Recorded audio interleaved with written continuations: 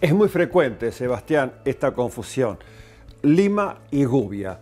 Mucha gente trabaja, quiere darse una maña para hacer a partir de un tronco, un tallado o arreglar el hueco de una cerradura y viene y pide mal la gubia o el formón, pensando que son similares las palabras en la herramienta. No, abismal la diferencia entre una gubia y un formón.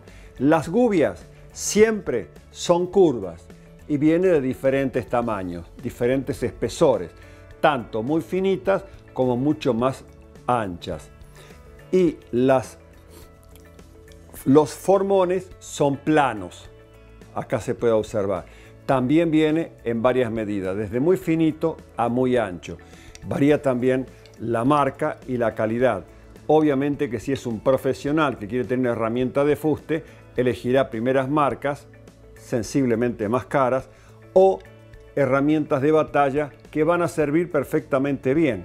Van a tener que afilarla, que se afila como cualquier otro cuchillo sin ninguna clase de problema, y les va a seguir dándole utilidad.